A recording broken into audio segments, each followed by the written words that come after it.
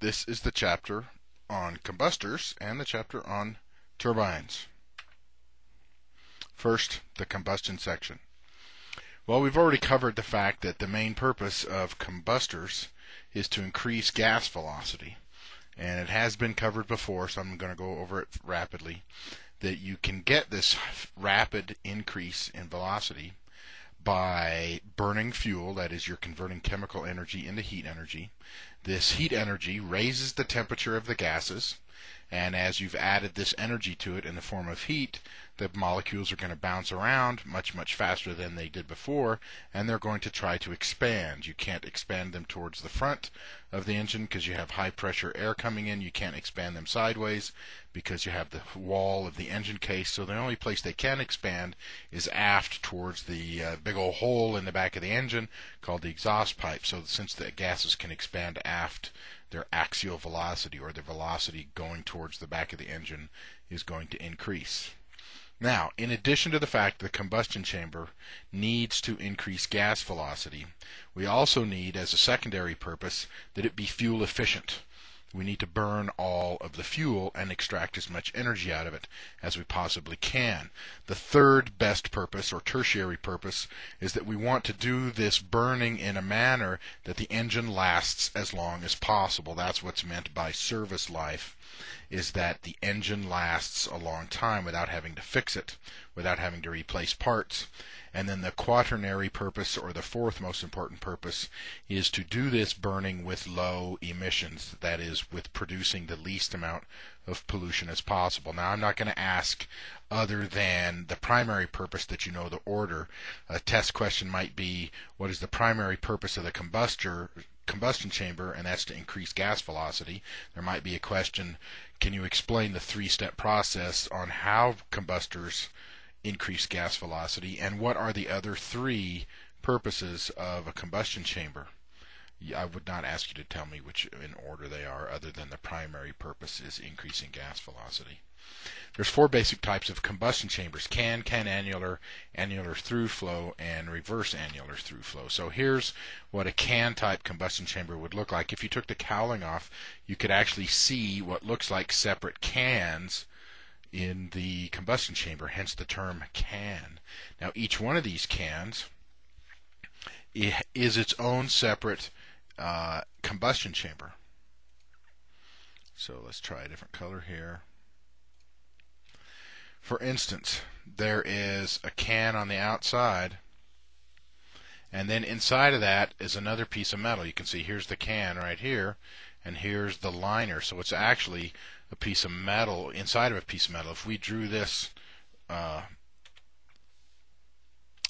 looking from the cutting across the engine, if we had our engine and here's the combustion chamber and we cut it right through the center of the engine, a can type combustion chamber would look like this. There'd be 5, 6, or 7 combustion cans. We'll draw one that's got 5.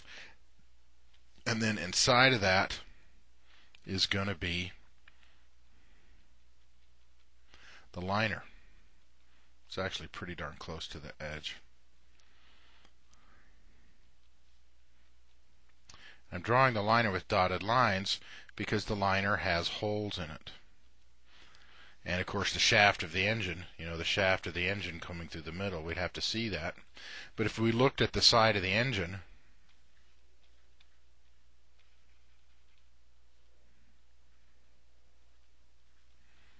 I'm drawing a self-portrait. Oh wait, here we go. In any case, if we looked at the side of the engine,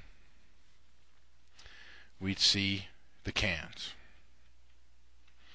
And inside of each of those, we'd see the flame, or the combustion process, going on. I'm not going to ask you to draw this on the test, but you can get my point here, is that there are separate individual combustion cans, combustion containers. And we're going to get into more of the details of the inside of the combustion can.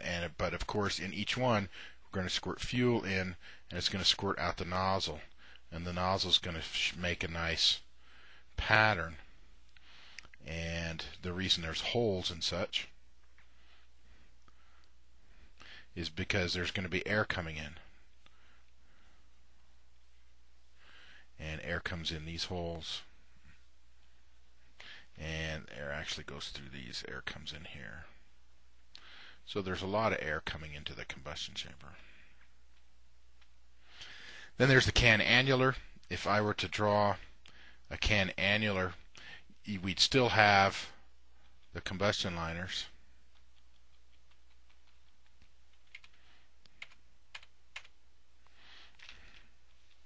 They're supposed to all be the same size.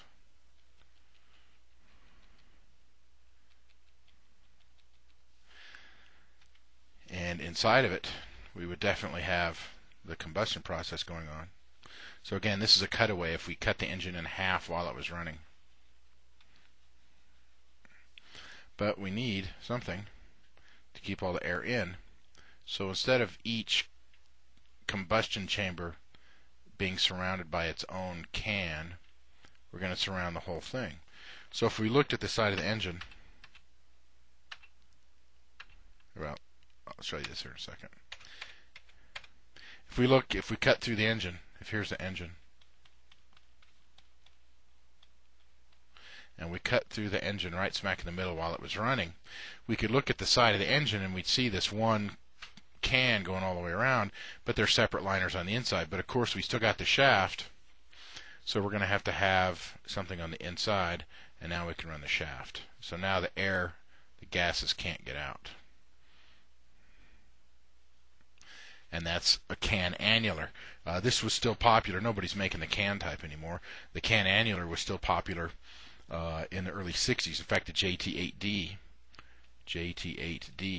which was put on the 727s, the early 737s that had the skinny-looking engines, the DC9s, and the early MD80 series,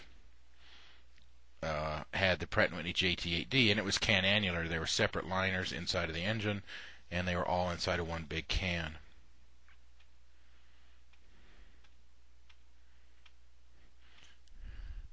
And there were flame propagation tubes. So here is, they've cut away, there's actually an engine case that covered all this up, and inside of it are separate cans. This one has quite a few cans.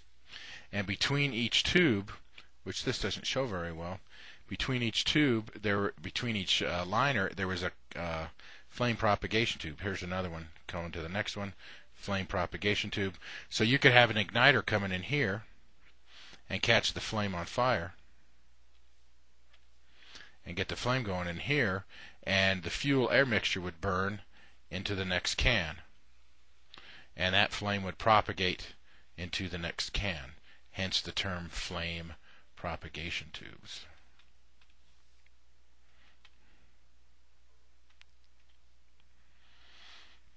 Now the annular through flow certainly has the highest fuel efficiency. Let's see if I can try drawing it.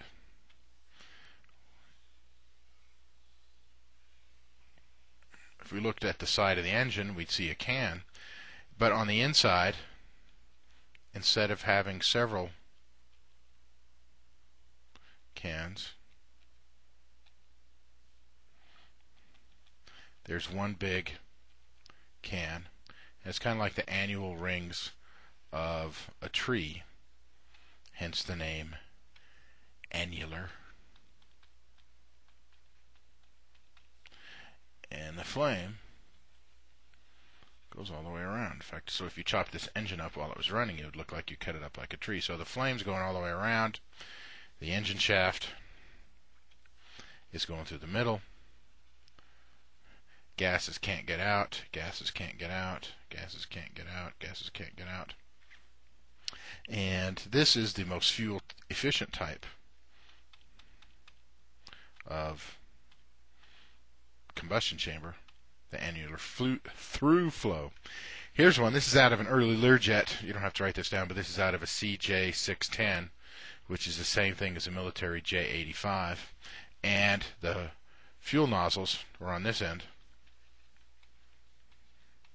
And you see that there's the outer case, and there is an inner case, so the gases can't get out. And on the inside you can see the liner. And of course you can see the fact that there's a lot of holes in it because air, again, some of the air is going to go in and get burned up, but we're still going to have air come in later for cooling purposes before we get to the turbine section, which is back here. Here's a different perspective. This is out of the Traeger, and this is on a CS6, a very popular high bypass turbofan. And here's a cutaway. If we had the engine shaft going through here, there'd be another combustion chamber up here. So we're just looking at one, and of course this goes all the way around. But you'll notice here there's just one. Whoops.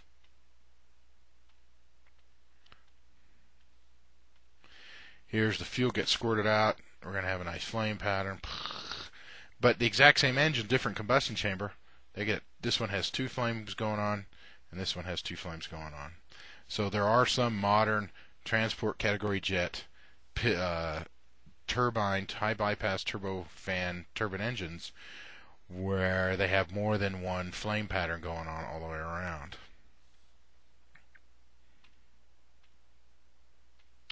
And here is the Pratt & Whitney JT9D, figure 5-21 out of the Traeger, and of course it was in the Boeing 747-100 that came out in 1969.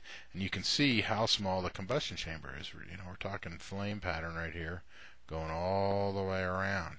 It has an annular through flow.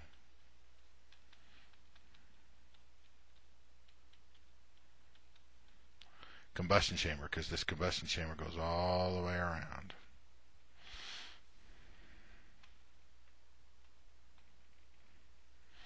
Then the fourth one, a type of combustion chamber, which is still in production. Not too many can annulars out there. Mostly annular and annular reverse flow. And here I'll show you a picture. The tire prop in the classroom, the cutaway of the turboprop, has a can annular reverse annular through flow. And just for fun, I'm going to draw in here. Here it just happens to have, it doesn't have to, but it just happens to have a two-stage compressor. So we probably have about 15-to-1 compression across the entire compressor. And you can see the airflow here. Airflow comes in, gets flung outward, and goes back into the second stage. And here's what gets weird is the air comes down in the combustion chamber and makes a 180-degree turn, and this is where the fuel gets squirted in. The fuel gets squirted in, and here's where the flame is. So our rapid increase in velocity is actually in the opposite direction of the engine, hence the term annular reverse. So this is annular reverse. And so the air gets accelerated towards the front of the engine, but then it makes another 180-degree turn, and this doesn't show it very well, but this particular engine has 3 turbines, and so the air finally goes through the turbines and out the exhaust. Now you got to understand that the shorter we make this engine, it gives us a couple of advantages. First of all, this shaft inside of the engine, we got to have the shaft going on here just to run the engine, of course, and we also got a hash shaft coming out and going to all our gears, you know, so we can drive that propeller way out in the front. But if we spread this out, if we spread it out so the turbines were way out down here, then we would have more engine shaft. And the longer it is, the more it's going to tend to torsion or twist. We're going to have to make it bigger. It's going to weigh more.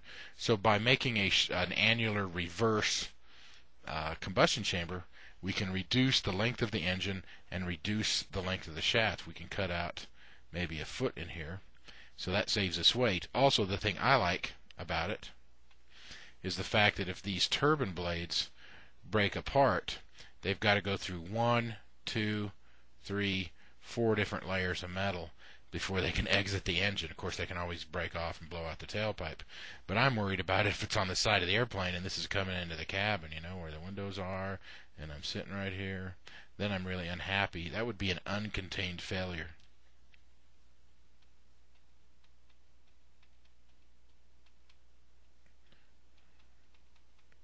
An uncontained failure on a jet engine is where some of the parts come flying out of the side of the engine. A contained failure means it breaks, but nothing comes flying out the side. So here I like this because there's more metal parts.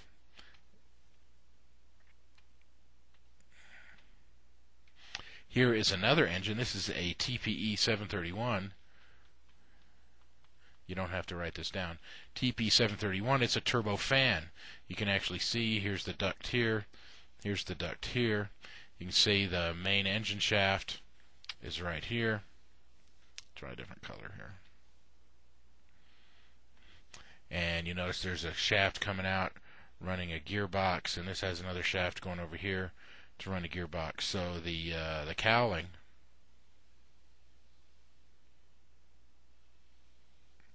might go like this. And we've got some airflow. Here's our bypass airflow. And the engine, the core airflow is rather interesting. I'm not going to ask you to do this, but here's, of course, we have the fan, which is at one stage of compression. And then we have what looks like 1, 2, 3, 4 stages of axial compression. And then right here is a centrifugal compressor. So 1.2 times 1.2 times 1.2 times 1.2 for the 4 axial compressor stages times 6 would tell us approximately what the compression ratio of this compressor is. And then here's the airflow. I'll just keep doing it in blue.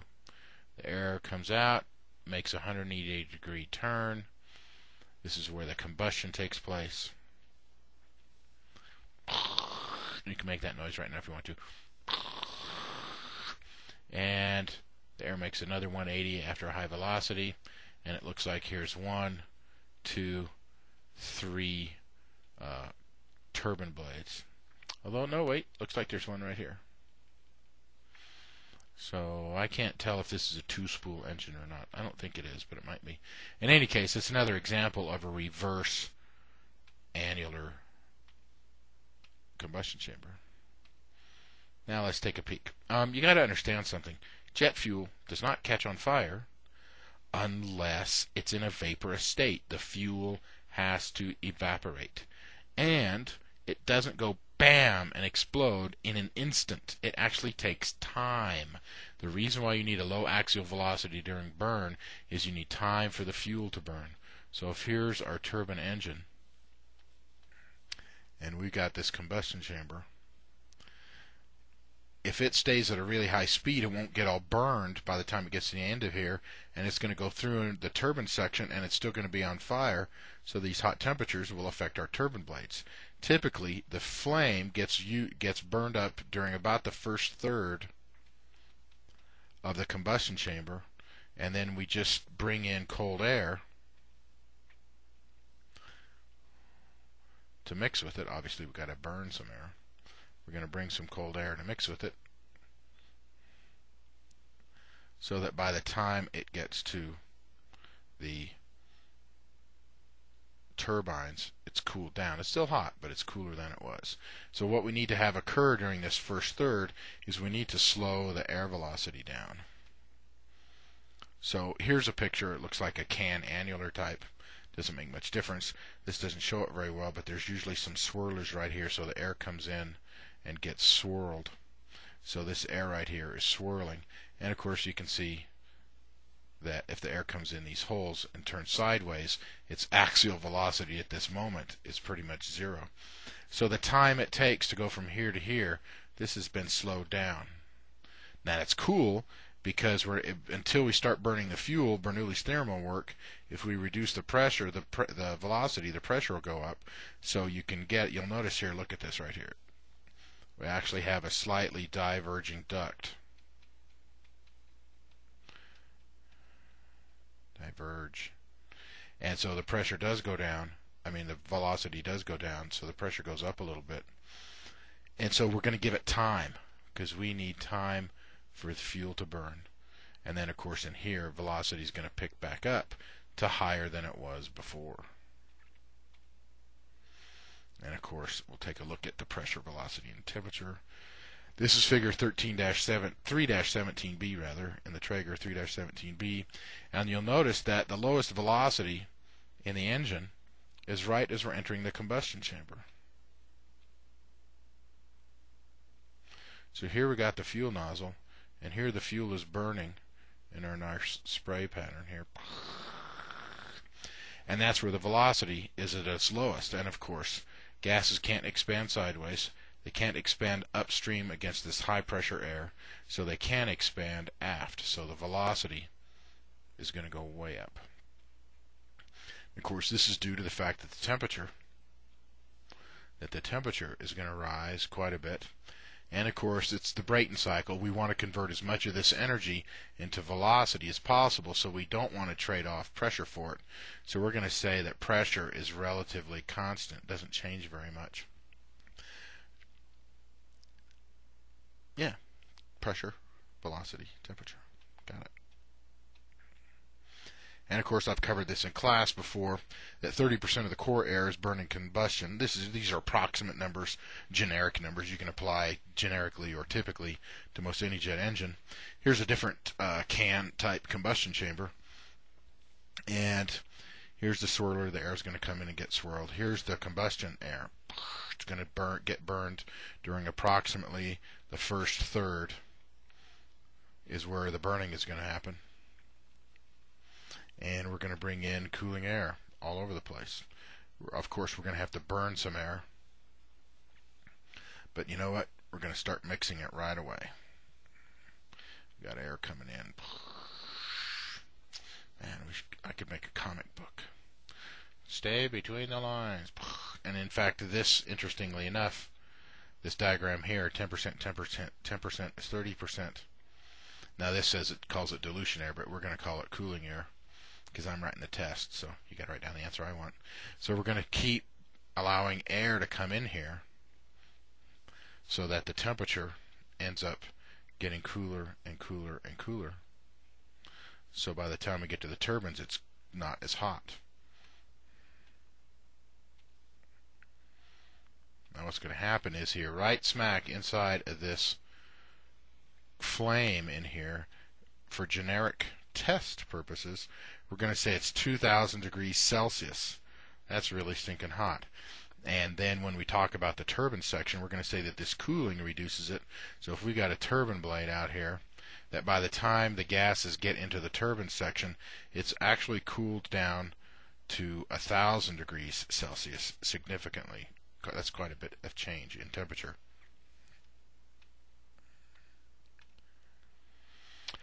Stoichiometric. The stoichiometric ratio, you probably heard of this because it's on piston engines as well, is that ratio of air where you burn all the fuel and burn all the gasoline. Well, inside of a piston engine, all the air and fuel that comes in it, that's in here, we want to burn 100% of the oxygen and 100% of the fuel. In a jet engine, we don't have to do that. We can use a lot of that air for cooling. Just like in a piston engine, if you enrich in it, and so there's extra fuel, it'll burn cooler because you put in extra fuel. We don't want to burn extra fuel. We want to pull more air in. But inside of that core, inside of that combustion chamber,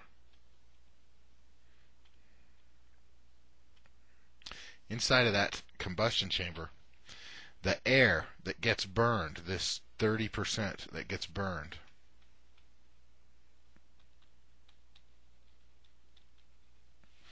that is 15 pounds of air for every 1 pound of fuel. Now this is weight. This is weight. This is not volume. This is not pressure. This is mass, if you will. So all those hydrocarbons in the fuel are going to take a lot of air, a lot of oxygen to burn. Now, of course, this is 15 pounds of air, and of course, oxygen is only 21% of that. But I'll be happy if you can remember 30% is burned, and 70% of the air going in here is for cooling. And this 30% that's burned, that's the part that applies to the 15-to-1 ratio, is only the 30% burned. So if we just look at a regular turbojet, air going through it, through the core anyway, 30% is burned, 70% is for cooling. If we now put some extra turbines on it and extracted the energy to drive a fan, and let's just say that we had a 5-to-1 bypass ratio, then now we're taking a lot more air and running through the bypass that's not even counted in the core air. So the vast majority of air that goes through a jet engine doesn't get messed with at all, other than we increase the pressure and we increase the velocity.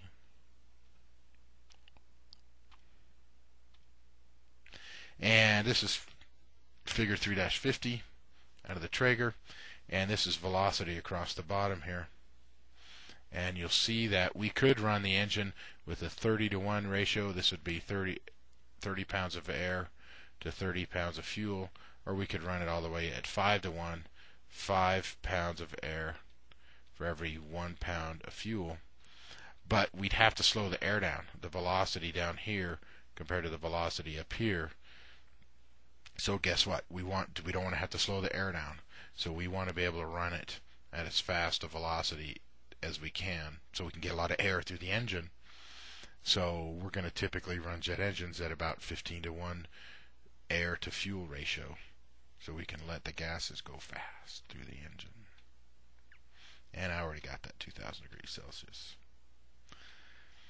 Okay, in general, and almost all the time, the hotter the temperatures inside of the combustion section, that is, the hotter you're burning the fuel at, therefore the less cooling air, the less pollution your engine is putting out. Emissions, in this case, I guess you could say emissions are twofold. One, pollution, and two is noise. But right now I'm talking about pollution. In particular, smoke, hydrocarbons, carbon monoxide, carbon dioxide, and of course my personal favorite, nitrogen oxides. Now watch out. These nitrogen oxides are not the same NO2 or nitrous oxide that you get at the dentist or you put into your car to make it go faster. That is a different nitrogen oxide. These are all not good. As you can see, here are the different types of noxious chemicals coming out of the engine, and here are the atmospheric effects. I'm not going to ask you to say smoke causes visible smog or carbon dioxide causes global warming. I would just be really happy if on the test you would realize and be able to tell me, 1, 2, 3, 4, 5. Name 6 of the 5 different harmful chemicals that come out of a jet engine. And here, 1, 2, 3, 4. That one's a repeat. 5. Wait, 1, 2, 3. Yeah. Name 6 of the 5 different negative atmospheric effects. And I'm not going to say that you have to say, oh, this one does that one. But this way I'll have a clear understanding that you have a reasonable understanding that jet engines create pollution and that there are negative consequences to that pollution. If you have any questions about combustors, you know how to get a hold of me. If you have any suggestions on how to have made this lecture better, please get a hold of me then too. Thank you. The turbine section. Of course, we already know that the primary purpose of the turbine section is to extract energy to drive the compressor, and that in addition to running the engine, we got to develop thrust. And unless we're a turbojet, which nobody makes anymore, we're going to need to extract energy to drive the output shaft on a turbo shaft, the fan on a turbofan, or the propeller on a turboprop. We also know that we've got to drive the hydraulic pump, a fuel pump, an electrical generator, stuff like that. So there's a third purpose, a tertiary purpose. And I'm going to add another one, is that we have to extract enough energy to drive the compressor, not only so the compressor can help us, compress the air so the engine will run, but that it'll also produce enough compressed air that we can use it for the airframe. We can use this air to pressurize the airplane, is probably the most important, or certainly uses the most energy off of the compressor. But you can use it for airframe, anti-icing, take that hot air and run it across the leading edges of the airfoils. And I don't care if you know what the order is, other than the primary is to run the compressor. But after that, we got to extract energy to run the prop shaft or fan. We got to drive the accessory section, and we need bleed air for the airframe. And so we're going to have to compress even more energy there. So if we had to go and look at these numbers at the bottom of the slide, the 66%, that is to drive the compressor so that the engine will run. And this 28% is to develop energy to provide thrust or shaft horsepower on our turboprop, our fan, or our shaft. As I mentioned in a previous class, we're going to use this 1% of the fuel energy is to drive the accessory section, and even more than that is this bleed air. We're going to say that 2% is for bleed air for airframe use, and most of that is for pressurizing the airplane. And then this 3%, that's what gets blown out the tailpipe. Remember, if we have a jet engine, no matter what kind of jet engine it is, of course we're going to just talk about turboprop, turbostats, or turbofans. Say we got a propeller out here with our box. Then we are going to blow out 3% of the energy that was burned in the tailpipe. We're not going to extract it. So you could say that this turbine section is going to extract, and these are generic numbers, but they work pretty good for the test. The turbine section is going to extract 97% of the energy going through it. And of course, here is that 97% is going to be used to run the compressor so we can run the engine, is to run the prop, the shaft, or the fan. We're going to take bleed air off of the compressor so we can run airframe systems like the pressurization system, and then 1% of that fuel energy is going to run the accessory section, and that leaves 3% of the fuel energy left that we're going to blow out the tailpipe.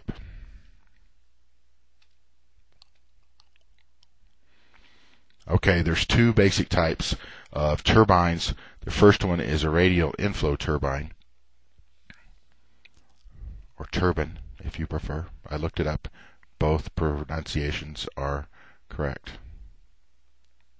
But unlike a centrifugal compressor where the air comes in the eye and gets flowing out sideways, we're actually going to blow the air in from the side, and it's going to come out the eye. So that's the airflow if you look at it from the side. And here's a nice picture. You'll notice these stationary blades right here is a convergent duct. It gets smaller.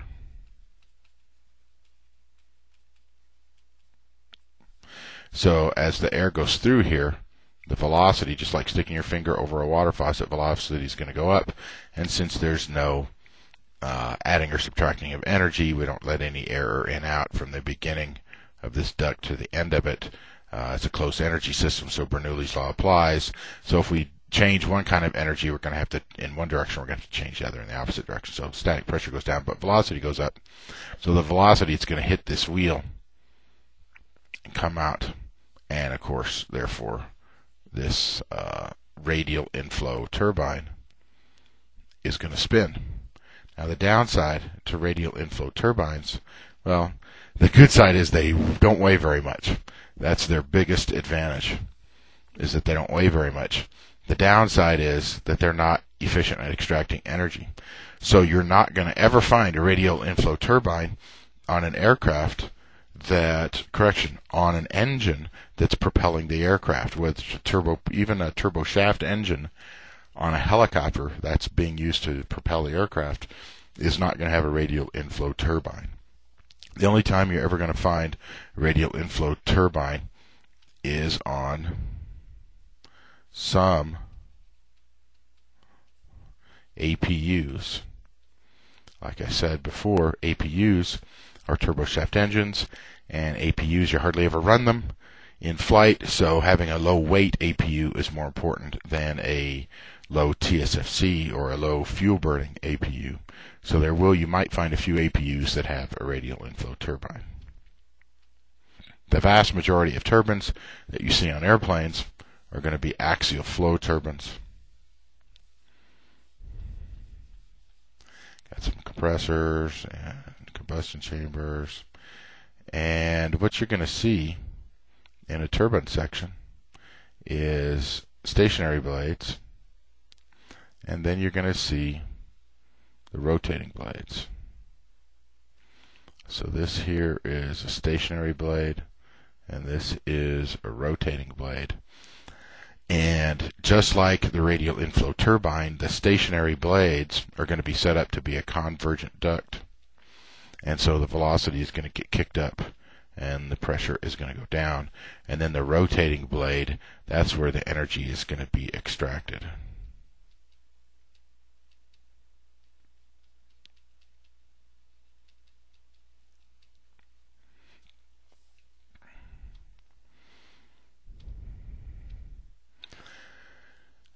So one stage is the stationary blades in front of the rotating blades, and the rotating blades. The stationary blades are often called turbine inlet guide vanes. You might also call them a turbine nozzle, since they increase the velocity, and you could also call them guide vanes. I got a picture here. I'm going to show you that picture one of these days. Here we go. Here's the stationary blades.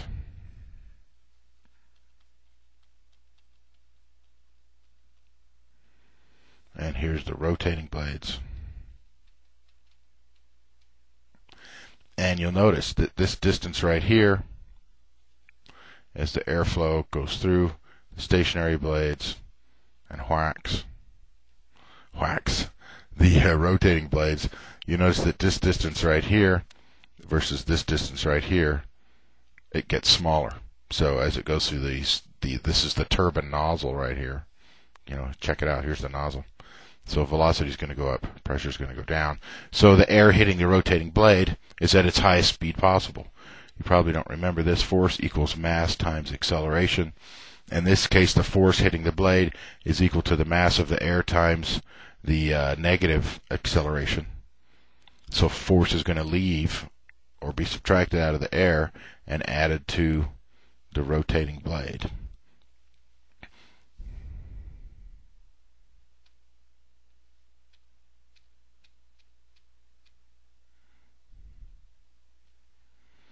Okay, we got stationary guide vanes, increases velocity, but the pressure will go down. And of course it controls the angle of the air going into the rotating blades as well. So the air coming through hits it just at the right angle. And of course we got the rotating blades extract the energy and makes the shaft spin. And of course, since it's taking energy out of the airflow, we don't have to have, it's not complying with Bernoulli's theorem, so we can actually have a reduction in velocity, a reduction in pressure, and a reduction in temperature as the airflow goes through the rotating blade. And here's figure 3-17B, which you've seen before, and here's the turbine section. So here's the compressor. This is the compressor section. This is the combustor. And here's the turbine blades. I'll do a close-up here. So here's the turbine blades down here on the bottom.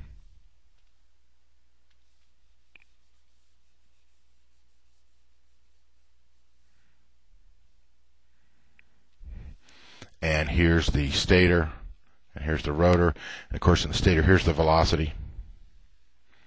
we have the lowest velocity in the turbine section. In the combustor, velocity goes up because we heated it up. Here's the entry level velocity entering the turbine section, and of course we're going to use that nozzle, that turbine nozzle, to kick the velocity way up, and then we're going to use the rotating blade to suck the energy back off. Now, me personally, they don't do a very good job here. If the velocity goes up, then I would have thought that this pressure would have gone down. But, I guess I'll have to send them a letter. And then the next stationary blade or turbine inlet guide vane increases the velocity, the pressure ought to go down, and then we're going to extract velocity, and of course the pressure and the temperature go down as well in the rotor, and this keeps occurring. Now, what I find rather interesting is that this is a turboprop engine. Doesn't show it very well, but there's actually a gearbox out here and a propeller. So we've got an extra turbine or two in here to extract energy to drive that. But what's interesting is that the exit velocity right here is slightly higher than the velocity entering the turbine section. So you could actually say, from one perspective, that the turbine section, the velocity, the average velocity, is increased because we've jacked it up so much. So the entering velocity to the turbine section is actually lower than the exit velocity. Or you could say, well, you know what? Once we get the velocity to its highest point possible in the engine, we're going to extract energy out of it. So the velocity goes down once we've brought it way, way up. So you could say that the lowest velocity in the engine is right at the beginning of the combustion chamber. The highest velocity in the engine is after it goes through the first stator. And once it gets to that point, then the velocity goes down. Wow, you could say that. Okay, characteristics of turbine sections. Typically, the gases hitting that turbine inlet guide vane are 1,000 degrees Celsius. So I'll put in my first, here we go. Put in the stationary blades. The gases that hit right there are at about 1,000 degrees Celsius. Of course, that's a generic number. But this is typically nothing. This is where the hottest gases hit metal. Inside of the combustion chamber, we're going to run cooling air in here so that the flame can't hit the liner inside the engine. But sooner or later, we're going to have hot gases hitting metal so we can extract energy out of it. However, we can help with that by taking bleed air off of the rest of the engine and routing it to the turbine section. So we can actually have an engine core here with our compressor blades. And have a little duct coming out of the compressor. And we've got this bleed air. Now, granted, it may be 200 to 400 degrees Celsius based on how high the power setting, or where we take the bleed air off. If we take it up closer to the front, it'll be colder, but it won't be as high a pressure. And we can run this through a duct and then blow it through the stationary blades, and we can actually blow it into the turbine blades. And here I'll show you. Here are some stationary guide vanes, some jet turbine inlet guide vanes, some turbine nozzles. And if we run in bleed air down the center of this blade, down the hollow blade, then some is going to come out the leading edge and get blown around. Some's going to come out here. And this air down in here is going to travel on the inside and blow out here. So we're actually keeping this cool. Now, granted, like I said, 200 to 400 degrees Celsius air, but compared to the 1,000 degree air that's hitting it, this will keep the metal from getting too hot.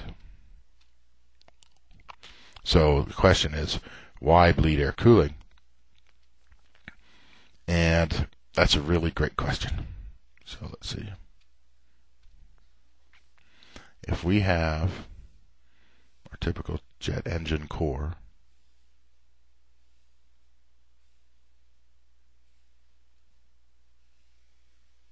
And I'm not going to draw the stationary blades.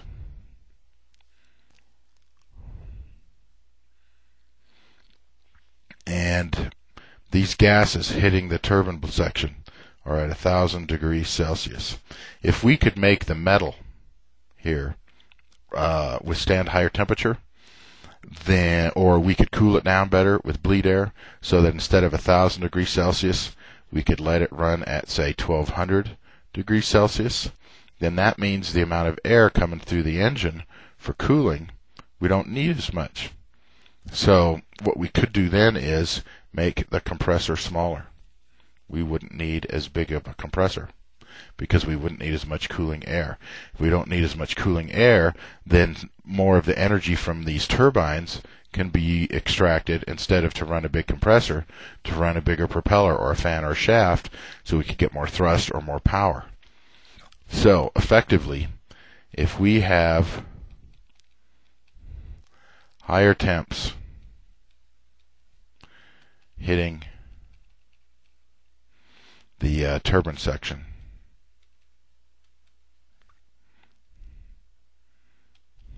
that's going to lead to less cooling air needed.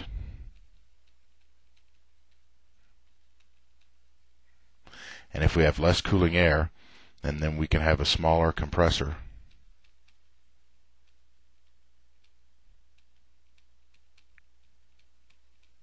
If we have a smaller compressor, then we can have a higher percentage of fuel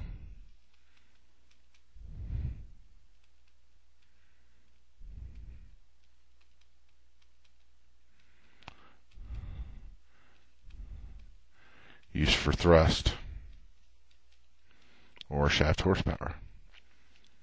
So there's a very good incentive here. Oh wait, and guess what? If a higher percentage of fuel is used for thrust or shaft horsepower, then that's going to lead to a lower TSFC. Yay! So there's a big incentive there to have engines that can handle a higher temperature. And so if we can run bleed air through these blades so they can handle a higher temperature, then definitely it's going to get done. So that's the why bleed air cooled. Thermal case cooling. All right.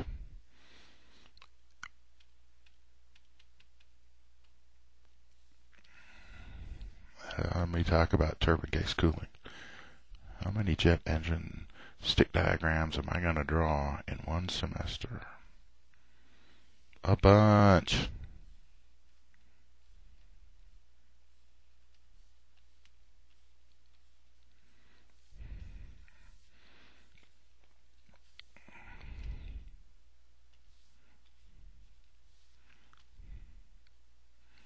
Okay.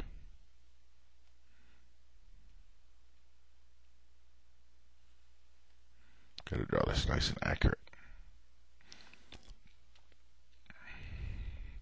Okay, we got gases leaving the combustion chamber, and the turbines are going to extract energy to drive the compressor and drive a fan or whatever else we got out in the front. Now, if some of these gases go past the turbine,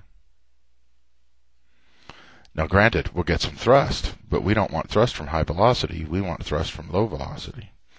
Or we want an output shaft to drive the propeller, or we need an output shaft on a turboshaft engine to drive a helicopter transmission, or on an APU, an electrical generator.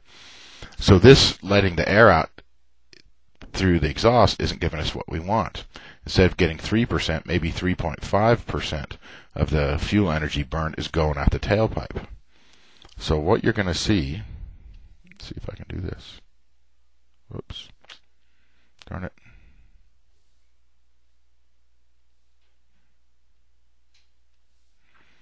Put these things back in.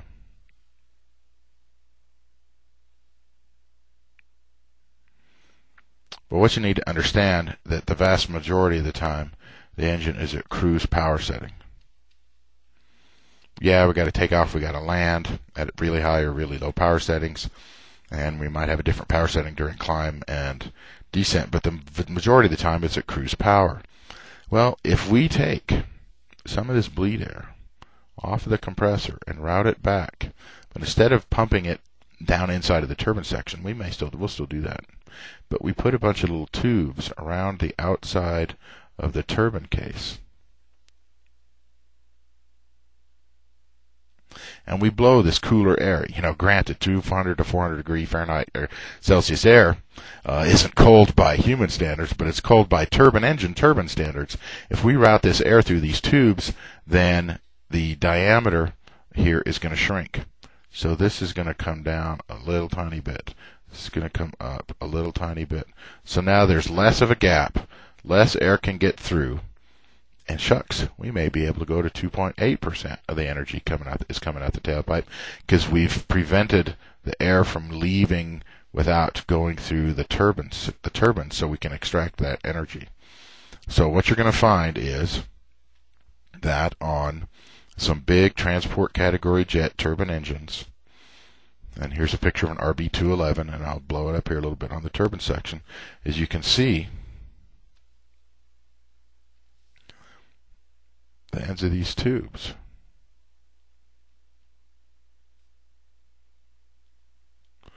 And it doesn't show it, but if you take bleed air off of one of the compressors and blow through here, then this turbine case is going to contract.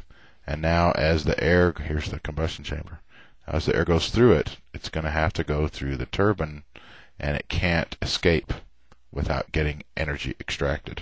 So that's going to improve our TSFC, and it's done on some transport category jet engines, and it's only it's only operated during cruise power settings.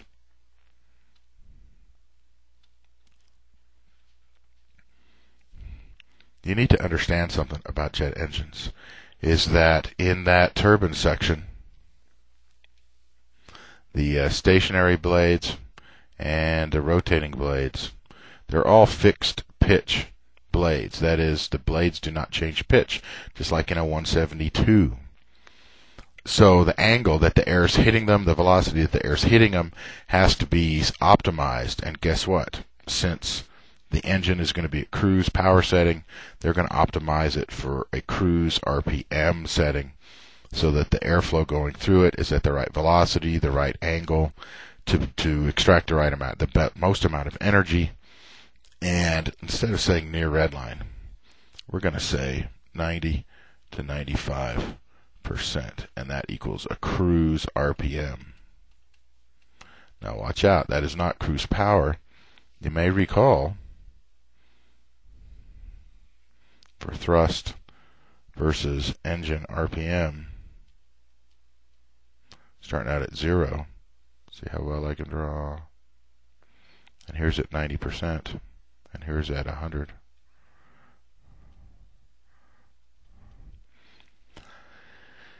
That at 90% power, at 90% RPM, we might only be at 80% power. But since that's where we're going to run the engine most of the time, then they're going to set these blades up to be optimum at that. It's not that you can't run it slower, and it's not that you can't run it faster, but your TSFC won't be as good. So your TSFC at cruise will be the lowest. It's going to give us the lowest TSFC.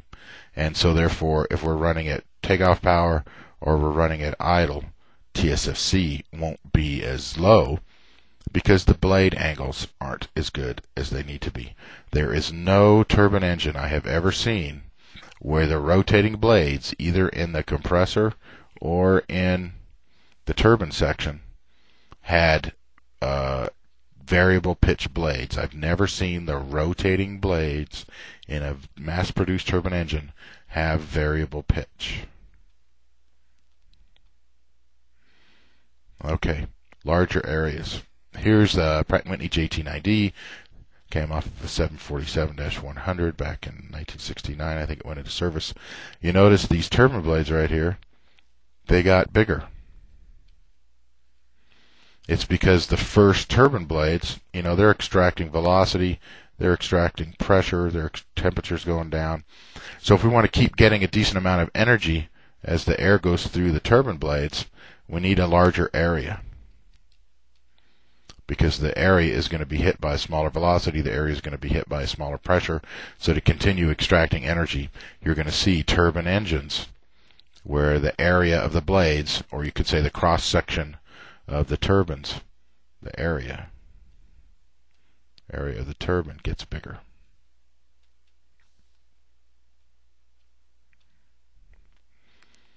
And I already covered this part about the exhaust velocity. About here's the velocity entering the turbine section, here's the velocity exiting the turbine section. And the fact that since we jack the velocity up with our stators, that's going to allow us to extract a lot of energy out of it, but still the velocity leaving the engine is a little bit higher than the velocity leaving the combustion chamber.